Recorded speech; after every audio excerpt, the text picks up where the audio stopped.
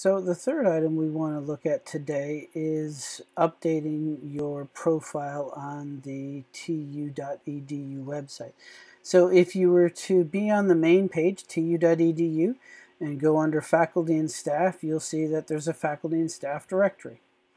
And if you go down to where your name is located and click on your profile, you'll see right at the very bottom there's a last updated with a date on it, and if you scroll over that, it actually turns into a hand, so it essentially is allowing you to click on it. So if you were to click on it, it will take you to your login information. So if you log in using the same credentials that you use to access your email,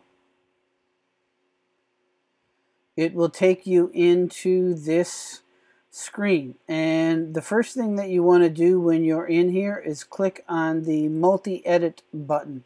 And that then opens up all of your information. And as you can see here, you have the option of either clearing the picture that's already there for you or adding a new one there.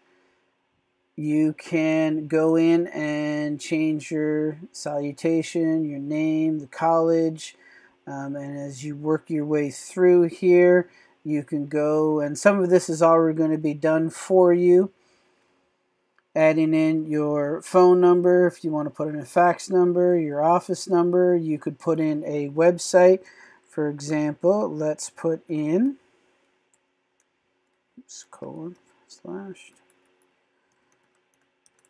I will add in my personal website there. You could put a brief bio in there. You can put some educational information in there. You can put some information about your teaching, like the courses that you've taught or that you're teaching that semester.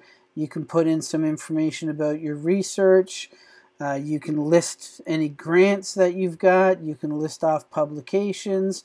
You can list off institutions or organizations that you're affiliated with, particularly those that you might have a leadership role in. You can indicate any honors that you might have had here. And you can also put in places of employment prior to coming to Touro University, so other academic ones that are there.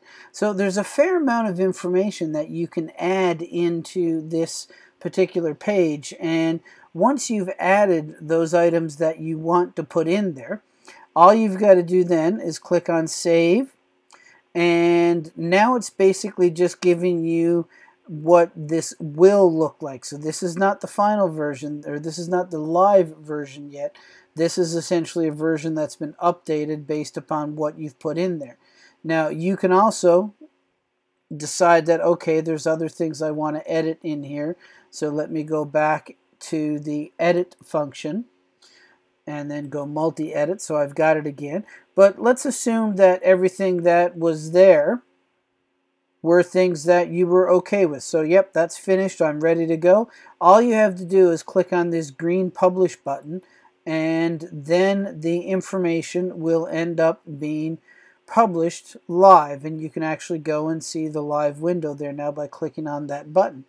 So you have a couple of options here. Obviously, there's a lot of detail that you can put in there about yourself, and if you aren't going to use one of the other open scholarship items that we've got out there, things like academia.edu or ResearchGate or Mendeley or even Touro Scholar, which is an institutional one, the least that you can do is go in and make sure that you have a robust profile in the tu.edu website, so that way it will provide a great deal more information about you and give you at least one place to publicize the work that you've been doing, either as a teaching faculty or from a research perspective. So that's how to go in and update your account on the Touro University California website.